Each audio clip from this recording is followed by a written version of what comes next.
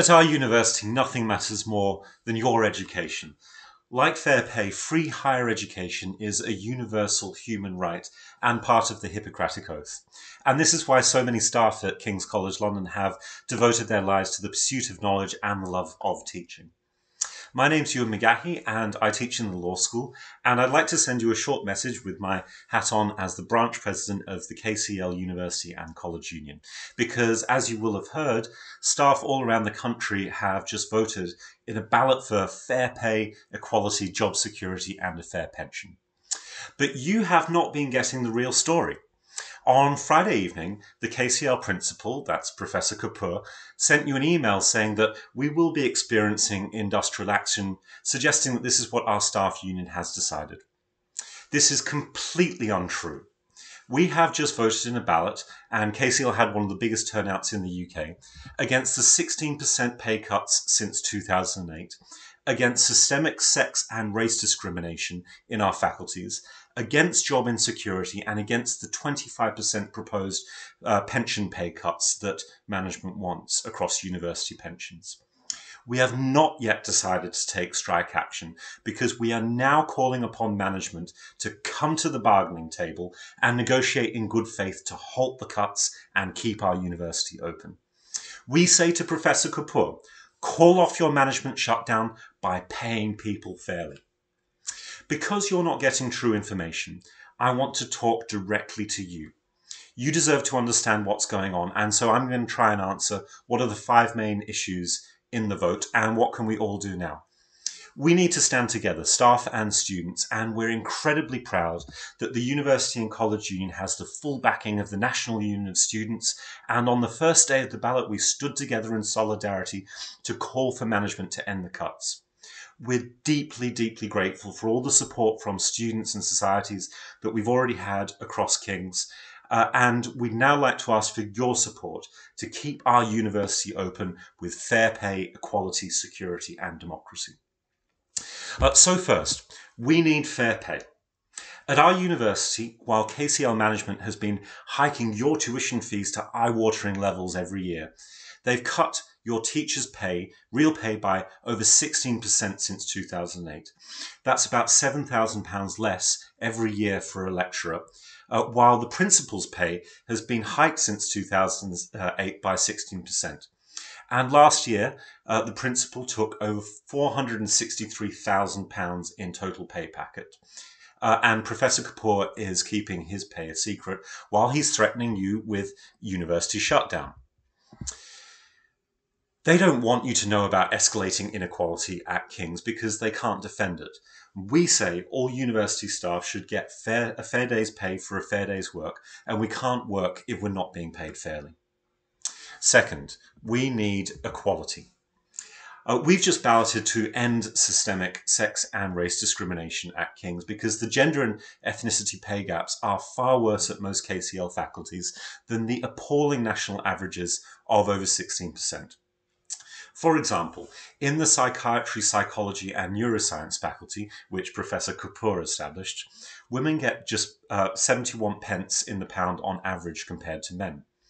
The primary cause of the gender pay gap is that our parental leave and pay policies segregate men and women with different maternity and paternity leave rights and force women to be the main child carers while men stay at work and climb up the career and pay ladder. In the business school, the gender and ethnicity pay gaps are a staggering 73 pence in the pound each. As a union, we are completely committed to equality, and we propose straightforward solutions to parental pay and leave, and an overhaul of hiring, pay and promotion policy to uproot systemic bias. But management has refused to engage with us, and instead we've got an HR department that has been sacking women when they become pregnant. We believe that institutional sexism and racism is completely wrong, and that's why we've balloted to change it. Third, we need security. Many of your tutors are forced onto fixed-term contracts and they have to reapply for their jobs every year. Our HR department has still failed to pay many of your tutors their wages by November, even though teaching began in September. Then they blamed your tutors allegedly for not submitting their details, which simply isn't true. This job security insecurity harms us all. It's the conditions that all young academic staff are forced through, and that's why we've balloted to change it. Fourth, we need old age security. KCL management and all university employers across the country want to cut everyone's pensions by an average of 25%, even though our pension fund has a multi-billion-pound surplus. These proposals hit young people the most, and KCL management is supporting a pension pay cut for young people of up to 40%. So we brought legal proceedings to end the pension crisis and make our university pension fund divest from fossil fuels. But our management has refused to back us, it's dithered, and refused the offers that we've made to change their course of proposing 25% pension pay cuts. Fifth, we need democracy. Our university council, our governing body, is run by an ex-arms dealer. He's called Lord Geidt, and he's failed to fully declare and manage his conflicts of interest in breach of KCL's rules, while he's worked for BAE Systems, the arms dealer, and Schroders, a big bank or asset manager, and also reportedly worked for the Sultan of Oman, a torturing dictator who systematically abuses human rights. He's also worked for Boris Johnson. Lord Geidt said that when Johnson took Conservative Party donor money to refurbish his flat, there was no real conflict of interest. But Lord Geidt won't even declare and manage his own conflicts of interest at King's. We've called for Lord Geidt to be suspended and for an independent investigation into conflicts of interest on the council. And this is a systemic problem because the KCL Council has 16 out of 20 people that are unelected. They appoint themselves. Almost all elected members were abolished in 2009, tearing up the King's College London Act 1997. We want our right to vote back. We believe that staff and students should elect a majority of the council, and we've run a petition at kclisdemocratic.net to achieve this. Over 1,000 people have signed, and you can too. Please go there now and sign it too. There are majority elected governing bodies at Oxford, Cambridge, Harvard and Toronto, and we think that there should be at King's as well. So, we are asking for your support to make our university democratic, secure, equal and fair. That's what this ballot is about.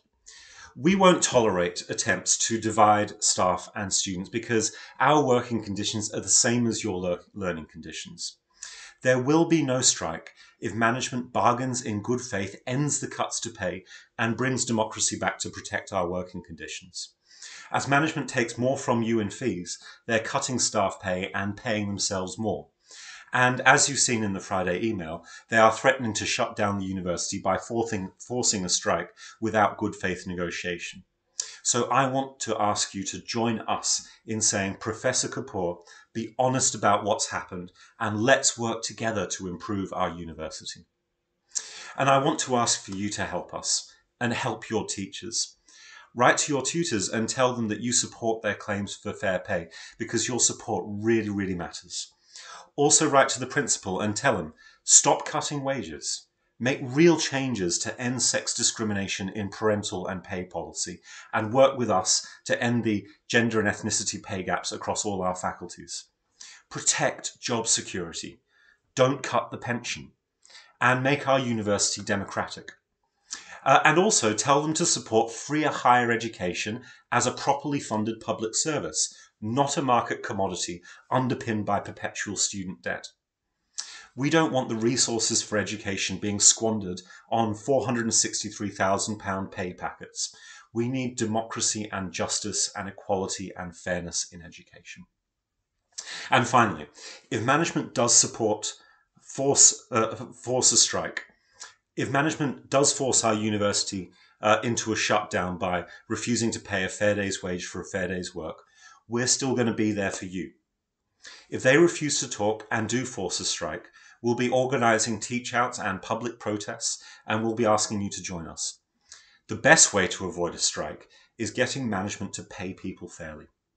So please check out the web links below for more information. Follow our Twitter feed at KCL_UCU. Please like and share this video, smash that subscribe button, and sign our petition for a democratic council that's majority elected by staff and students by going to kclisdemocratic.net. And finally, please get in touch with me if you want to help us. If we all work together, if we support each other, we can win a better education system and a better future.